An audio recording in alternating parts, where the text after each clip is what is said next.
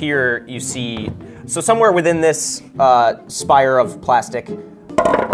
Okay, so now you see, you see the... Yeah, and you can see it's already bent up top. It's fully articulated, just like a regular doll finger. Wow. I'm out. Is just, I would assume, like, if it's just... Yeah.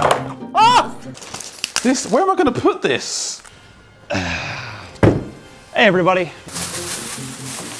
This Gotta is, sound great. The Assassin's Creed Origins Dawn of the Creed Legendary Collector's Edition will cost you $800. Also included is not the season pass, but an ad for the season pass. So this package costs $270. And for that reason, I'm out.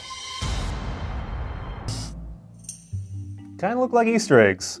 You have some stickers in case you really, really like The Last Guardian and want to put some stickers. this is a sticker. This is a Cabal sticker. And you know, his flaps on the side that actually come up. Yeah, you'll be using that a lot in Destiny, I'm sure.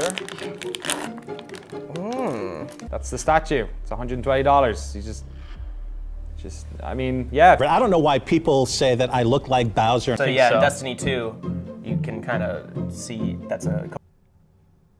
What the fuck? Actually, this thing is pretty well built. It's got a nice weight to it. Okay, let's see if we can just squeeze that down.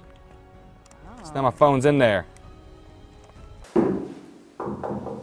Solid quality, beautiful, nice breath. I'm out. There's also this holographic little...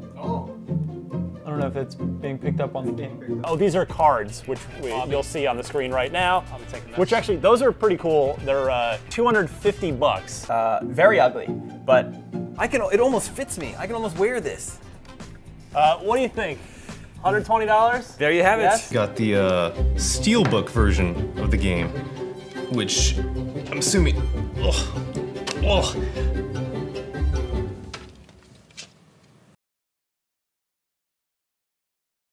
Game not included.